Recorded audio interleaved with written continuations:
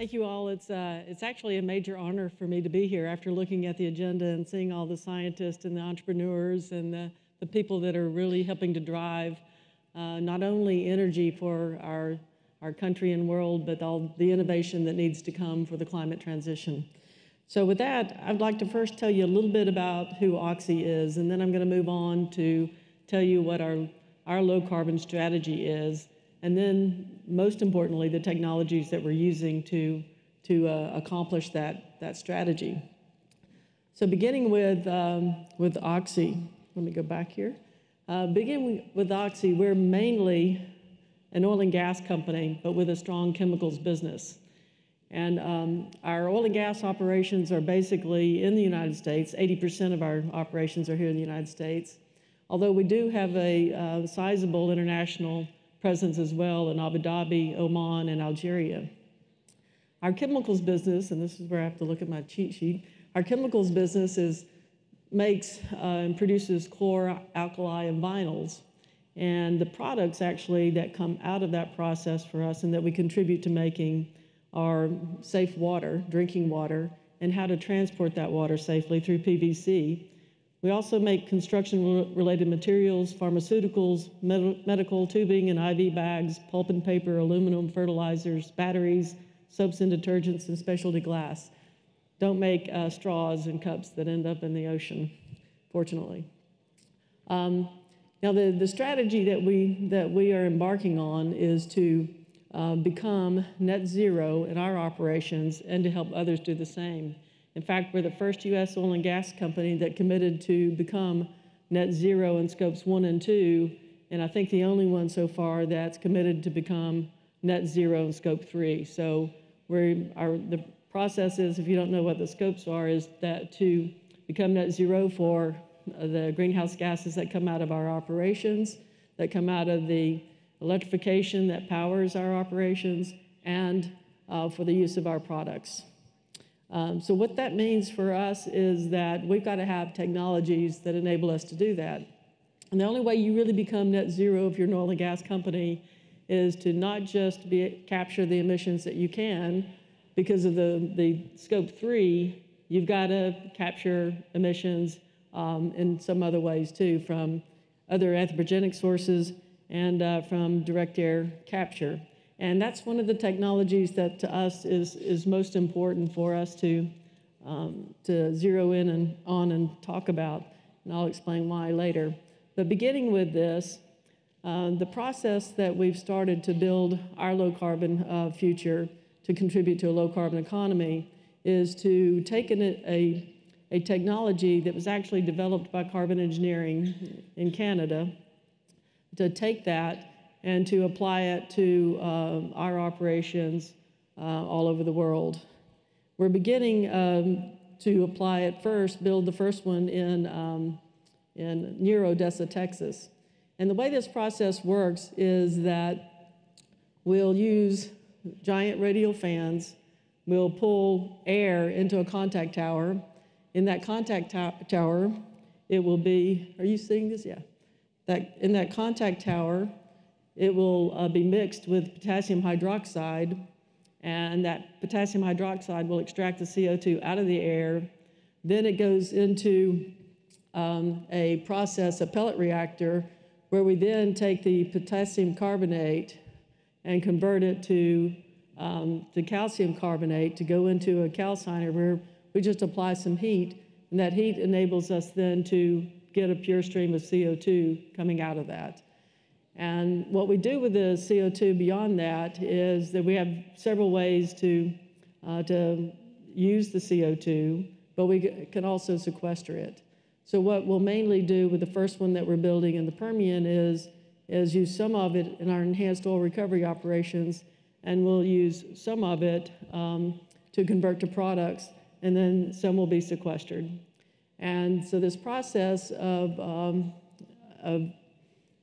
doing this is actually, some people ask, why is an oil and gas company doing this, and why do you think you can do it better than other companies can? The reality is that we, in our chemicals business, we're the largest marketer of potassium hydroxide in the United States, second largest in the world. So we have a lot of experience with potassium hydroxide, which is one of the main fluids that you need to extract the CO2 out of the atmosphere.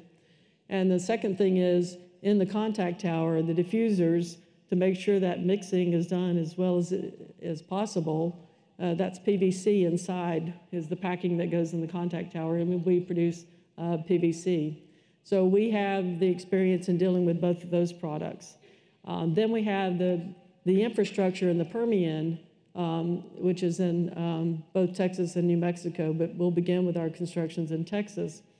And so having the infrastructure to already do something with the CO2 is something that's unique to Oxy too. We are the largest handler of CO2 for enhanced oil recovery in the world, and we've been handling CO2 for 50 years, so we know how to manage it and to operate with it. So this direct air capture facility, we're building the first one in near Odessa, as I said. And this was the groundbreaking. We haven't updated this picture yet, but now we have some equipment on site actually doing the building of it. We expect to have it up and running by mid-2025. And then we'll, as we go along, we're trying to make sure that we optimize and innovate as much as we can, because some people are say about direct air capture that it's too expensive to build, that it'll never be economical to use. But we're, unlike wind and solar, back when those technologies started development, as you know, they were able to reduce their costs by about 80%, but they did it at a time when there wasn't the computing capability that we have today. And so today we can build digital twins as we build facilities, and that helps us accelerate the optimization of that technology. So we're building a digital twin as we build this facility here in the Permian. I mentioned carbon engineering earlier. We also have a pilot plant there where we've been working to optimize what each of the components of the direct air capture to begin trying to get innovation advanced as quickly as we can.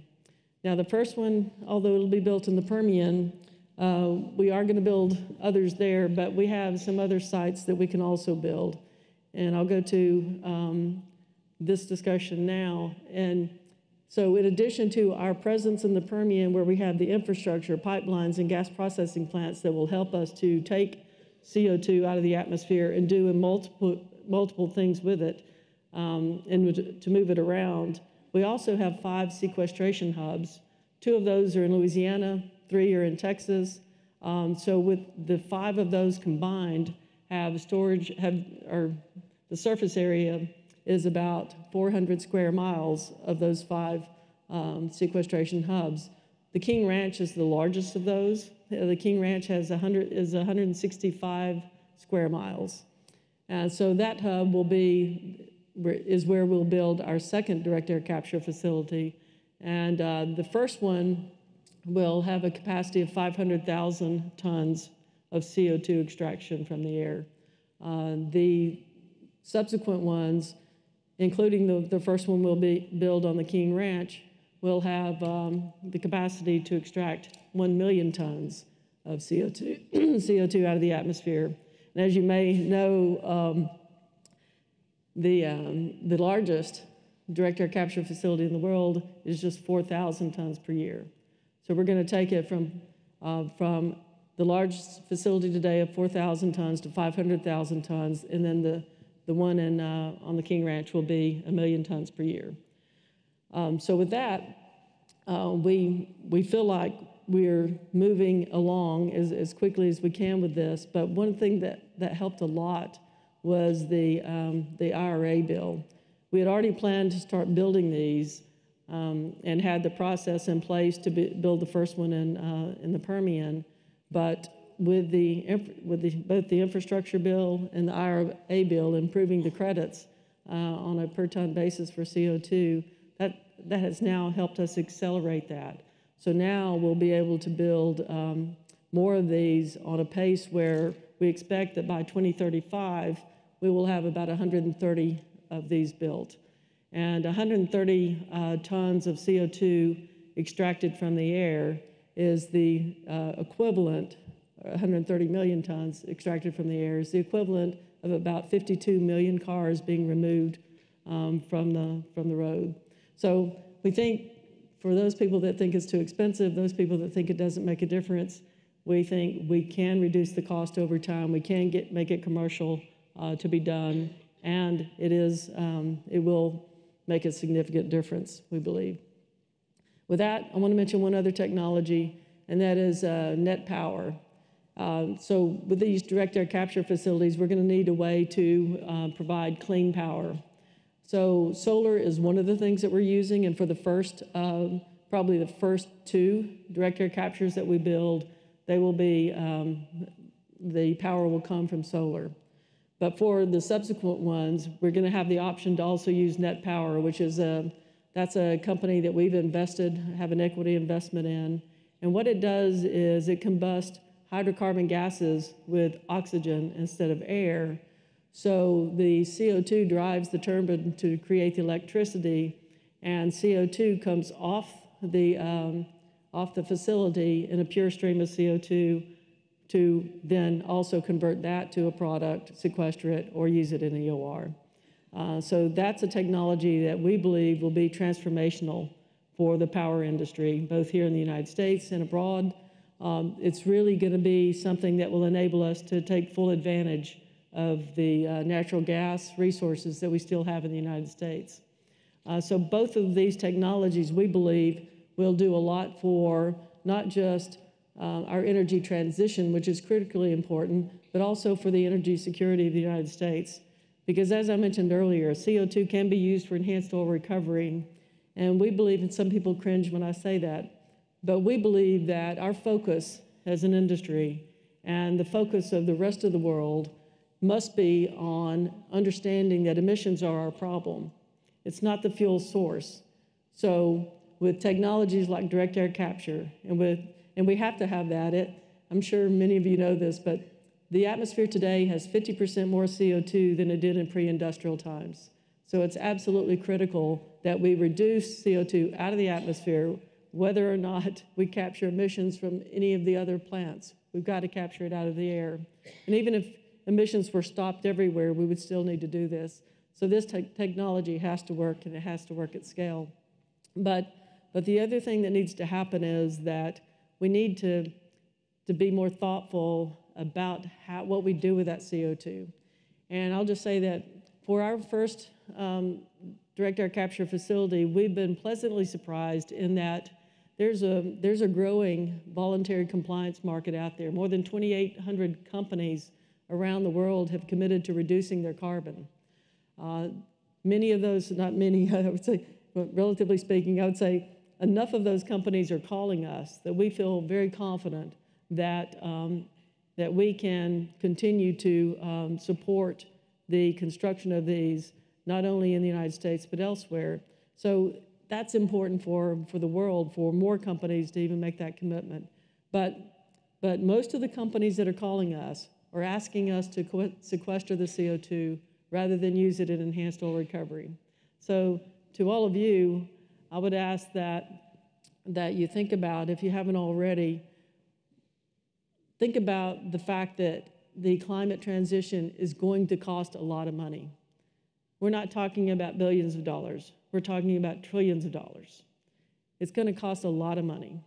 And if we don't use the CO2 in a more productive way, then I think we're missing an opportunity, because CO2 can be a good product that helps us with a transition rather than a waste product that we can't, that we get no benefit from.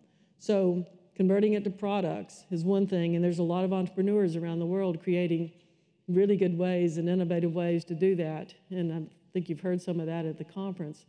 And then the second thing is that to get the most that we can out of the reservoirs that we've already completed today, that creates and produces a much lower carbon barrel of oil. In fact, a net zero to net negative barrel of oil with respect to carbon.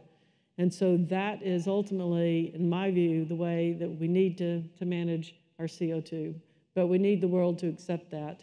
And that's not very well accepted in the communities and industries that don't understand how CO2 in oil reservoirs work.